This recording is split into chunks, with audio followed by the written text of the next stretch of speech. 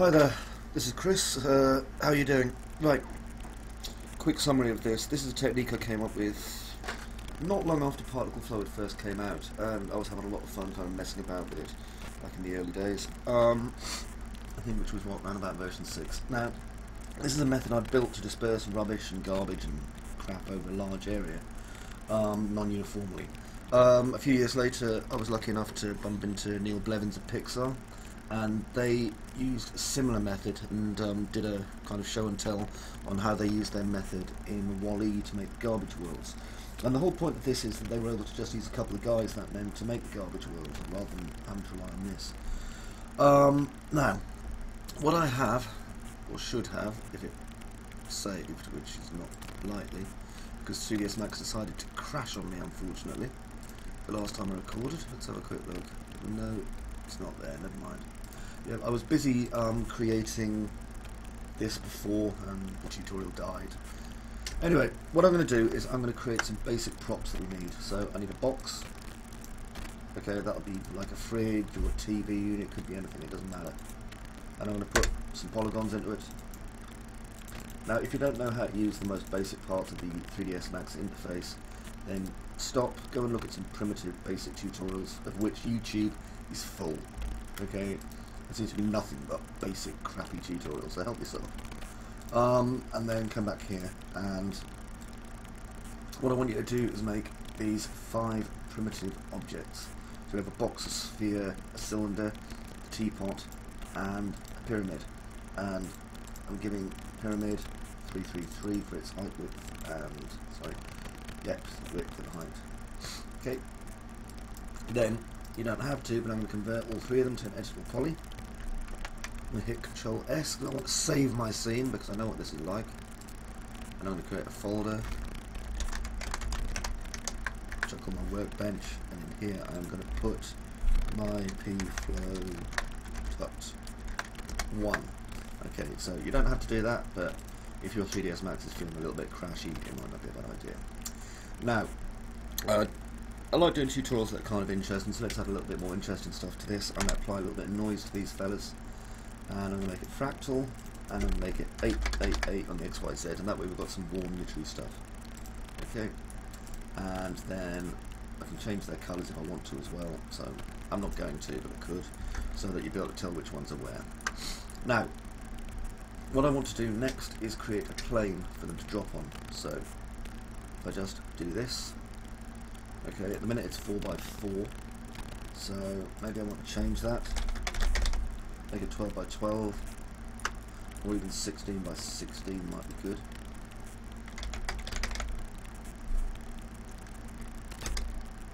Okay, right click, convert to editable polygon, and what I can do with this is I can break it up now and define parts. So I could use a mask and apply it using particle flow, but that just adds extra operators to it. I'm just going to apply basically my particle flow to everything. I'm just going to press G to turn off grid. So in order for that to work, what I'm going to do is cut some paths in this. So maybe I'll have a path here, here, one coming down here, and one coming, I don't know. Actually, I think that'll probably be enough, 3 parts, won't it? Yeah, well, I'm just going to make a little square here as well, but there's less things going on. Okay, so now if I click detach, and I'm going to detach this as paths, okay, that way I know what they are, and because this doesn't have a name up here at the minute, I'm going to call this dump, because that's basically what we're making a dump. Now, I want to go into my soft selection over here, and I'm going to use soft selection. And if I just select here and increase my fall off,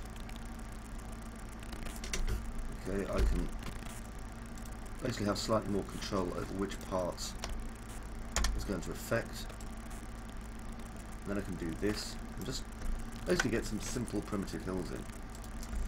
Maybe another one here. And again, like that. And then if I come in over here, I can do one here, go back there, here, here, maybe here, there, just pull them up a little bit. There we go. So now we have some very simple hills, okay, and I come back here to my modifier panel, close my soft selection down, and I can even mesh through that a bit. There we go. So now the non-path bits are much smoother. So let's do save. That way if the tutorial crashes out again while I'm recording it, I'll be able to come back to it. Okay, so we have everything we need here now to build our basic dispersed litter. And so what I'm going to do is I'm going to call up particle flow by hitting 6.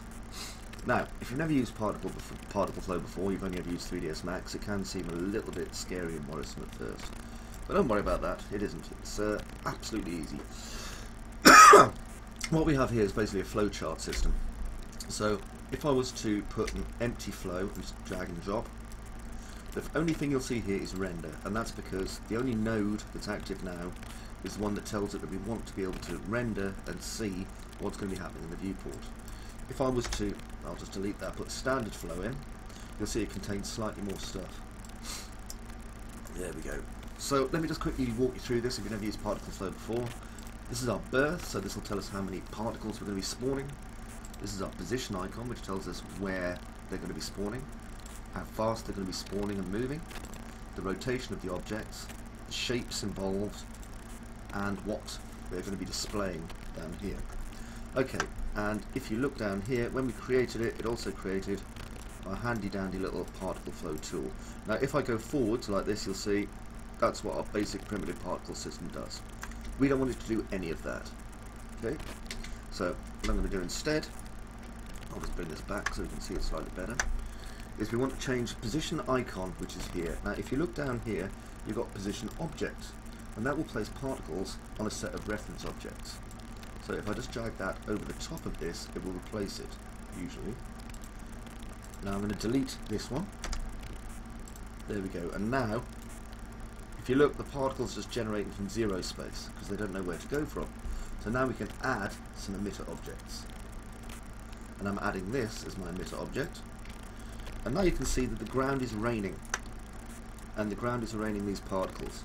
It'll only rain them up to 30 frames because the birth tells them to. If I told the birth to keep raining particles to frame 100, it would do that as well. And of course this will control how many particles there are, so if I wanted 2,000 particles, as you can see we get a lot more. Now, speaking of the amount of particles you can see, this is quite important. Let's go to the render, and here you can see the visibility. The minute visibility is at 100 for the rendering, and for the display it's at 100. If your computer's not too fast and you're having problems, you can drop that down, but just remember what you're going to see is not what you're going to get at that point. Anyway, let's change stuff. So speed. Speed is 0. We don't need speed. What we want, and you can see here, is for our particles to just settle on this object. Now birth also isn't particularly important to us, but we'll change that in a bit. And the rotation, that'll come in handy. We're not wanting to add any spin to this. And the shape, well at the minute it's a 3D cube, so if I was to put display and change this to geometry, you can see now that we've got lots of boxes appearing all over our junkyard.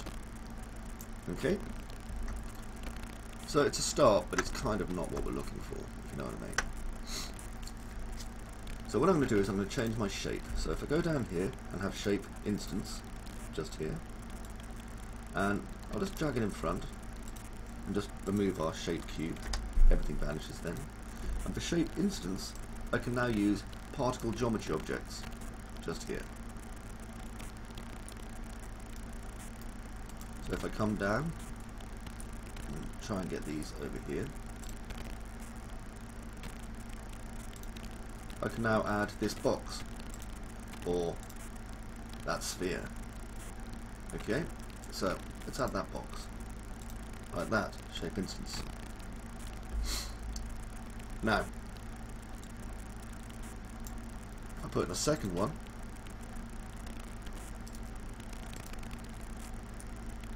and you can see our shape instance box has been overridden by shape instance sphere. Okay, so we're getting one of one, a load of one, and then a load of the other. Now there's various ways that we can get around doing this. Okay, and the easiest way to do it will be to do a group. So I'll just delete that and come back to our boxes. And what I'm going to do instead is I'm going to make a group out of these. See these 4 objects here? So, if I go over here to group, and I'm going to call them our garbage group. And at this point, these will become one object. And when that happens, if I then use this to pick, well, you can see that it suddenly becomes a big old mess, because what it's doing is it's instancing all 5 simultaneously based on the pivot point in the middle, and that's no use to us. Let's make separate particles instead of group members. And now you can see, instead, that everything is starting to get covered in rubbish properly, all half buried in the way it should be. Now what we can also do at this point is we can change the scale of these, so they're going to look slightly different all the time. Now I'm sorry you can't see it too well, obviously I only want to record on a single screen, not double. So what I'm going to do is I'm going to start applying a scale modifier to this. So I'm going to put the scale in just after. Okay, here we are, scale. And what I can do is I can add some scale variation. So maybe I could make them 25% bigger in all directions, but not constrain the proportions. Okay, so now we're going to get more change, so that'll add a certain amount of flexibility to what we're doing. As you can see, we still don't really have enough garbage to cover everything, but that's not really a problem. We can increase that soon. We've changed the rotation on it, obviously, so it's nice and random. And I think what I'd also like to do is apply something called a keep apart. Now, if I put a keep apart in this, then the particles will have to keep away from each other by a certain amount. So at the minute the core radius is 10. If I was to increase that to 100, for example, they all have to stay away from each other by a certain amount. Now, let's reduce that.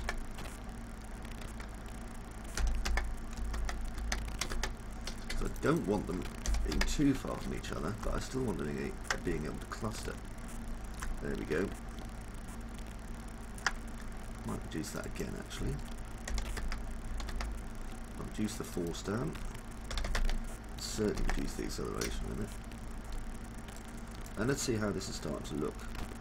Now you can see, as they come in, they're starting to move out of each other's way in order to make it look better.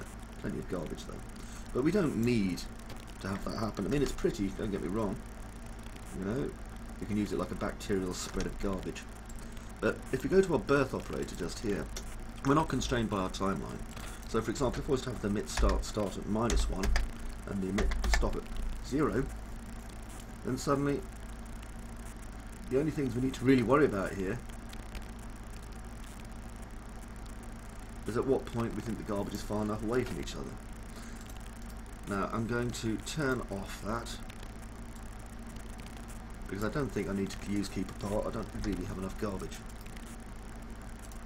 So there we go, I'll just get rid of that again. And I'm going to rename my event like so. I didn't really name that very well, did I?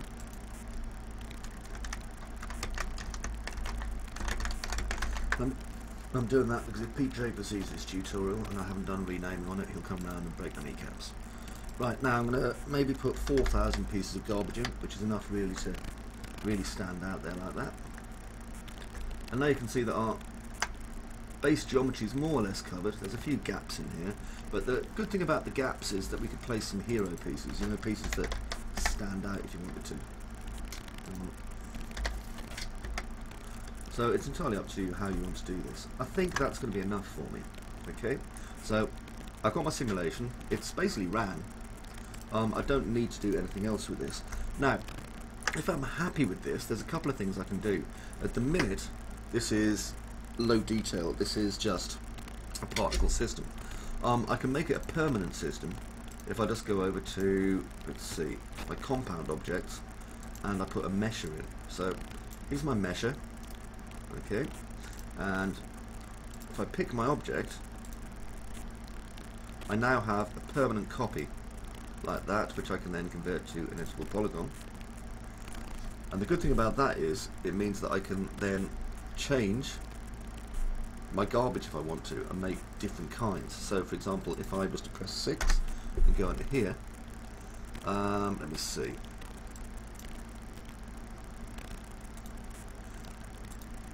I can change my seeds here, and my seeds will start changing things for my placement. So let's see,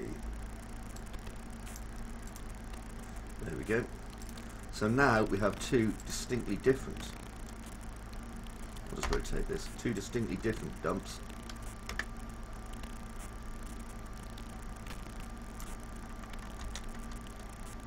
They're placed next to each other now. As you can see, look completely different, and it was just a case of changing the seeds just a couple of times. Yeah? Okay, so what I'm going to do now is I'm going to get rid of our original particle flow, like that. Okay, and that will just leave our pathways, and I can get rid of our original geometry if I want to as well, because I'm not going to be using it again. Well, not today. And it's certainly not difficult to create. Now, if I go into my top view, what I can do is just move this back over the original path like that.